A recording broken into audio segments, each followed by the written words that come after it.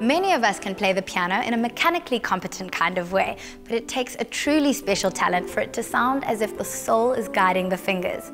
I met someone recently who achieves precisely that, and it happened on a magical day in Cape Town.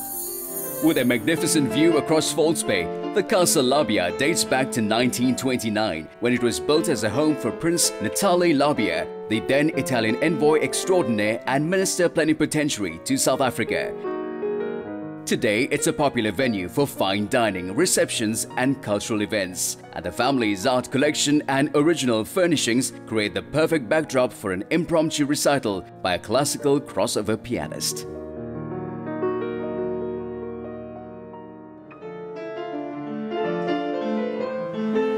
Exquisite location and a beautiful woman playing the piano. It's like a scene out of a movie. I almost have to pinch myself to make sure it's real and that I am actually going to meet Malika Omar.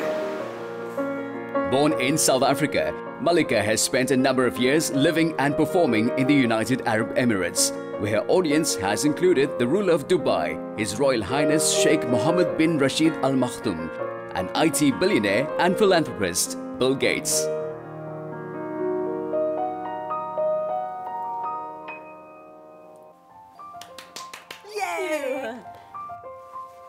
It is so good to finally meet you. It's so good to finally meet you. I mean, just listening to you play, your repertoire doesn't seem to fit into a pigeonhole. How do you describe your style? Well, as a person, I'm generally quite a free spirit. So even though I'm classically trained, there are rules in classical music that are implemented. I like injecting myself into my music. Where and when did your love of music begin? Well, it started when I was a toddler. I spent a lot of time, obviously, with my parents. We went on lots of road trips, and music featured predominantly in my home. So we would always have music playing in the house, especially over weekends. Dad used to listen to a lot of Kawali and Elton John and classical music and Afrikaans music. So I was really exposed to a lot of music as a child. And then when he started playing a lot of Richard Clayderman albums, that's when my love for piano began. Malika began playing the piano when she was 9 and after matriculating went on to complete her musical studies in Johannesburg. She then built up experience as a live performer and composer while also teaching other aspiring pianists. I've always wanted to learn how to play the piano, but do you have the patience to teach me a little something? Of course, I'm a really good teacher, and I'm going to teach you one of my new pieces that I composed recently. It's called Birdsong. Awesome. Do you really have the patience? Okay, how does it go? Okay, so just follow exactly what my fingers are doing. Okay. Right?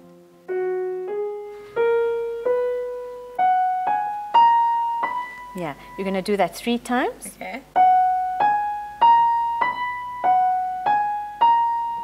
Then this. Do you want to try and do it without my help? Okay. Okay.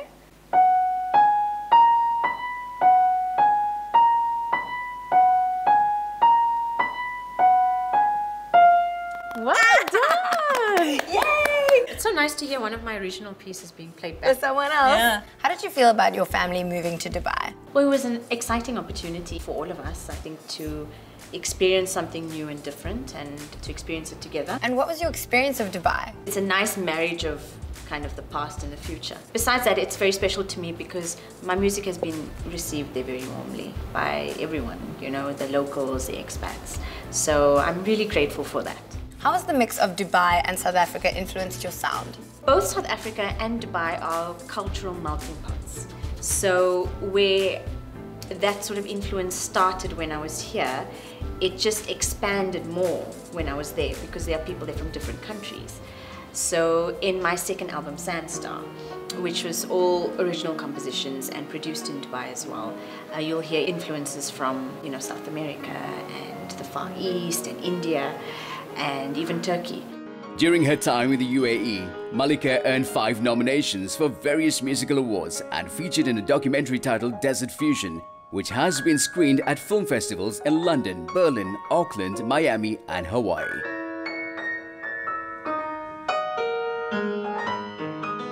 What brought you home? I love teaching and I've got a passion for teaching. I just felt like it was best for me to come home and start this music school, you know, where I would kind of get someone to come in who's perhaps very shy at the piano and then for them to leave confident and not just take that confidence or experience that confidence and sense that kind of, you know, that I can do it attitude in the piano music or in the music room, but also to impart that in their lives as well. Malika also performed at the Dubai Fashion Week, and her exposure to the world of style led her to being approached by designers and various international fashion and beauty brands to wear their creations. Would you say that the local fashion scene makes the most of collaborating with musicians and artists? Definitely. I'm just like hearing more artists on the radio and seeing them in magazines, and everyone's just expressing themselves, you know. It's all about looking individual and unique, and as South Africans we are all very different and we are unique. What kind of influence do you think musicians and artists have on the youth? I'm somewhat concerned about how some of the youth are being driven a little bit more by image than by anything else, whether it's education, values and so on, which is far more important than how many likes you get. You are a girl after my own heart. Let's get out of here. Let's go. No one would blame Malika for concentrating on her career and achieving material success, but she has an empathetic heart. She's been involved in a project for the UN Refugee Agency and made her first recording as a singer on a charity single released in support of the Palestine Children's Relief Fund. What advice do you have for anyone who wants to follow a similar path to you? Well, I think in any field or just in any aspect of one's life, you know, where one has a specific goal, I think it's important to identify why you have that goal and why you want to reach it. And just believe in yourself and don't take yourself so seriously. Malika, thank you so much for such a lovely afternoon. Thank you so much for the wonderful company, and hope that you'll continue with your piano lessons. I don't think that was a good idea.